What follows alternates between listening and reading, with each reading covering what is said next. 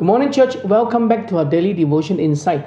Today I want to share with you entitled The Resurrection, God's Painful Operation. 1 Corinthians 15 and verse 55 says, O death, where is your sting? O Hades, where is your victory?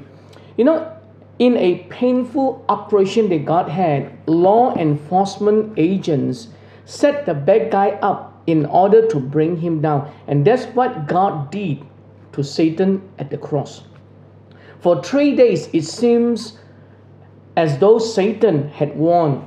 And then Jesus rose from the dead and turned Satan's plan upside down. Colossians 2:15 says that he disarmed or stripped off the spiritual rulers and authorities. He shamed them publicly by his victory over them on the cross. The thing that Satan feared most, the birth of a church with the power to change the world through the gospel, had come to pass. He feared most is the church of Jesus Christ that preached the gospel of Jesus' resurrection and turned the world upside down. 1 Corinthians 2 verse 8 says, But the rulers of this world have not understood it.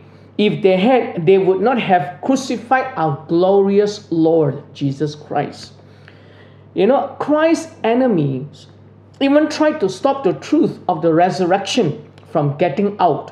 Let's see in Matthew 28 verses 12 to 15, it says, A meeting where the elders were called. They decided to give the soldiers a large bribe. They told the soldiers, You must say Jesus' disciple came during the night while they were sleeping, and they stole his body. If the governor hears about this, we'll stand up for you so you won't get into trouble. So the guards accepted the bribe and said what they were told to say. Now, normally, hatred for a person ends when they die. So why then do some people still hate Jesus? Because the resurrection is the ultimate proof of that he is Lord. Jesus is who he said he is. You cannot be saved unless you believe in the resurrection of Jesus Christ. Romans 10 verses 9 and 10 says, If you declare with your mouth Jesus is Lord and believe in your heart that God raised him from the dead, you will be saved. For it is with your heart that you believe and are justified, and it is with your mouth that you profess your faith and are saved. Amen? Do you need to be saved? Come to Jesus right now and receive him into your heart as your God and personal Savior.